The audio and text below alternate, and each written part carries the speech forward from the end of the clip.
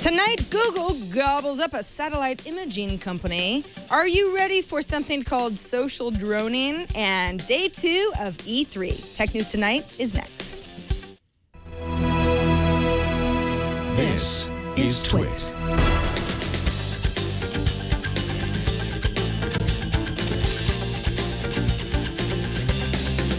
This is Tech News Tonight, episode 105 for Tuesday, June 10th, 2014.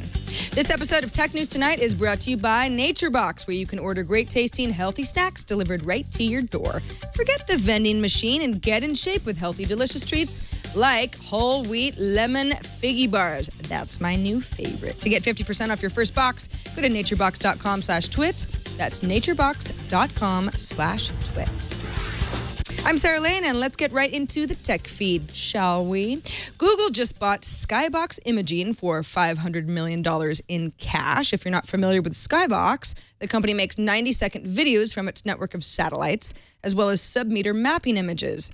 Points the satellites at specific spots to provide analytics about how things are changing over time, like agriculture or modeling insurance by checking in on assets, or informing commodity traders with updates about oil storage, tracking ships and container activity in ports, and so on. Google says acquiring the company will help, quote, keep our maps accurate with up-to-date imagery. Over time, we also hope that Skybox's team and technology will be able to help improve internet access and disaster relief, areas Google has long been interested in. It's been 2 years since eBay launched its eBay Now local delivery service back in 2012 after paying $75 million for a shopping startup called Milo.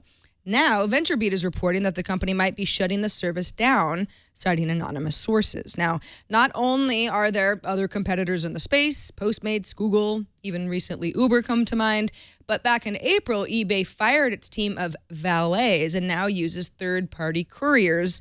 Not only that, but back in September of last year, eBay claimed that the service would launch in London early next year. That would be this year. Then in October of last year, Deb Sharkey, VP of Local at eBay, said that the service would be in 25 U.S. cities by the end of 2014, plus an international rollout. A spokesperson for the company now says, quote, we are focusing on supporting eBay Now in its current markets, San Francisco, San Jose, New York, Chicago, and Dallas, and we are not announcing any new market expansions at this time. Speaking of local, Reuters is reporting that Amazon plans to launch a marketplace for local services like handymen, babysitters, birthday clowns. Amazon said it wants to compete with Yelp, Angie's List, brick-and-mortar retailers like Home Depot and Lowe's to connect customers with service providers. This would be a further expansion of their current business model, selling products, to include servicing products as well. In other Amazon news, the company pushed an update to its iOS and Android Kindle apps and now lets you switch to the Audible version of a book that you're in the middle of reading with just one tap, as long as you've paid for the audio upgrade of that book. Audio upgrades start at 99 cents per title. They go up a little higher for the really popular books. Hunger Games is more like $3.99, so you don't really want to pay twice for it, but that's a lot of convenience. Cisco Systems released its annual internet traffic forecast today and is estimating that internet traffic will double in 5 years, with most of that traffic coming from video. Now, current internet video accounts for about 78% of all traffic. In 4 years, may reach 84%. This is, of course, due to the rise of video sharing sites like YouTube, but also streaming video, video on demand, and services like Netflix, Amazon Prime, HBO Go, and others. The number also takes into account the rise in popularity of 4K and ultra-high-def video. Cisco expects traffic to surge from 15 exabytes per month in 2013 to 37 exabytes monthly in 2018. Coming up, are you ready for social droning? We'll tell you about one company's grand drone communication idea. And up next, we'll chat with Brad Charkis from PC World. There he is, all about all the goodies at day 2 of E3. But first, today I was running late and I was really stressed out. And you know what I wanted to do? I wanted to eat a bucket of junk because I was stressed. But you know what I did instead? I ate a healthy snack from NatureBox. Naturebox.com/twit. In fact, I have one right here. It's how you learn more about all the great stuff that you get in a NatureBox that's delivered to you every month. When you go to naturebox.com/tweet, you click on the continue button, and then you can choose between 3 subscription options. And then, of course, you place your order. Once you're a member, you can select which snacks you want in that monthly box. And you have a lot of choices. You can go vegan or soy-free or gluten-conscious, lactose-free, nut-free, non-GMO. Not only that, but maybe you're a salt person, go with savory. Or maybe you're like me, you like all the sweet stuff, go with sweet, or there's even spicy. NatureBox sends great tasting snacks right to your door, free shipping anywhere in the U.S. In fact, if I just go into my box now, coffee kettle popcorn, people. These are healthy, satisfying, and also really delicious. They have over 100 different types to choose from, all with 0 trans fats, 0 high fructose corn syrup, nothing artificial. NatureBox is the gift that keeps on giving. You can order a 3, 6, or 12-month subscription for yourself, your loved one, your office. It's time to snack smarter. Forget that vending machine and get in shape with healthy, delicious treats. South Pacific plantains, anyone? Remember to get 50% off your first box. Go to naturebox.com/twit. Stay full, stay strong.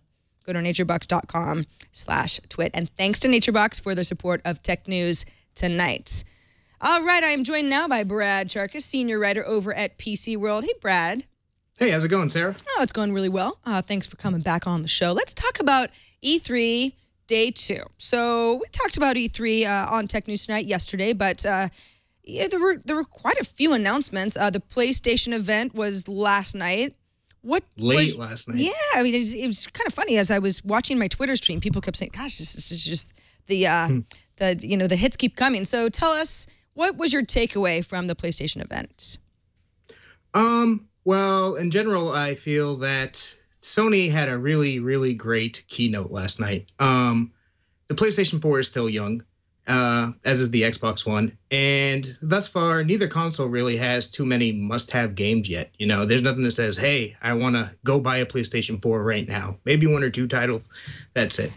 So last night, Sony came out swinging. They had a 2-hour event, and it was just chock full of games. They announced a slew of stuff. They had the usual cross-platform mega hits. Like, they had a gameplay demo of Far Cry 4. They had a reveal trailer for Batman Arkham Knight. But they really sold the PlayStation Advantage, as I believe they kept calling it, with the announcement of a bunch of new exclusive games like Uncharted 4, Thief's End, which people are really looking forward to. It was just a trailer, but it's coming. They also showed off some Little Big Planet 3 gameplay and a really intriguing game called The Order 1886 that they showed off last year, but this year they actually showed it in action. It's like a really cool Gothic Victorian survival horror game. And one thing that really got me personally excited is they also have some sort of new title coming from the original director of Dark Souls. Again, it was just a trailer, but it looks very Dark Souls-y, and I like Dark Souls, so I'm excited to see what that turns into. Let's talk about games aside. There was a lot else going on. PlayStation TV, $99. Not only that though, but PlayStation original content. It seems like everybody wants to get into this game. Yes, definitely. It's everyone's trying to create a little ecosystem that you can buy into and buy your movies and music and stuff through there because it just locks you in better. So Sony announced the original PlayStation TV series, Powers, based on comic book by Brian Michael Bendis and Michael Avon Oeming, I believe his name is. Mm-hmm. It's basically like a gritty noir series about cops who are tracking down criminals who have superpowers. And the comic is very mature and very well received, and they didn't release many details. I'm excited to see what comes of it.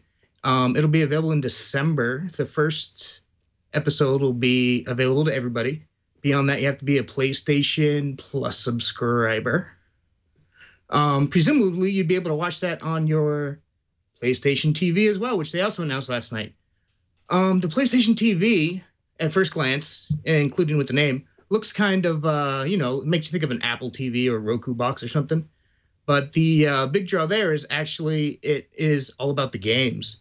It's a little $99 console, and with a controller, DualShock controller, It will let you play, over 1,000 games natively, mostly Vita and PSP games, but it'll also let you stream games from the PlayStation Now game streaming service that's launching in open beta in July and probably rolling out later this year. And you'll also be able to use Remote Play to use that little box to do game streaming from your main PlayStation console to this box. So you could set this box in your bedroom, and you could play your PlayStation 4 games on your bedroom TV. Just streaming it from your living room. It's kind of like Steam's in-home streaming. It's pretty interesting. So for PlayStation Now, that open beta, you mentioned this summer, I think it's July 31st in Canada and the US at least to start. Yep. And a deeper rollout somewhere this year. Let's move on now. It was a big night for PlayStation, but what about Nintendo? There's some Nintendo. I don't think we could ever get too far away from when Zelda was first launched that would dip anyone's enthusiasm that loves the Zelda franchise at all. So what are they doing with Zelda now? I actually have hanging in my office a giant, it's about 3 feet tall by 6 feet wide map of the original Zelda game. Yep, I love Zelda. Yep. So I'm really excited about the Zelda game they announced today, which basically looks like, Zelda meets Skyrim. It's like, Hyrule. It's a wide open world. They didn't reveal too much today, aside from the fact that it is a wide open world. They showed a brief trailer, and it maintains the cartoony style. But the really big draw is this open world where you see those vistas and the faraway mountains and the trees back there, and you can go to all those. And it makes me think back to the original Zelda, where although you might not want to go into the 8th dungeon right off the bat in the game, you could because it was an open world. I'm excited to see that return to the Zelda series.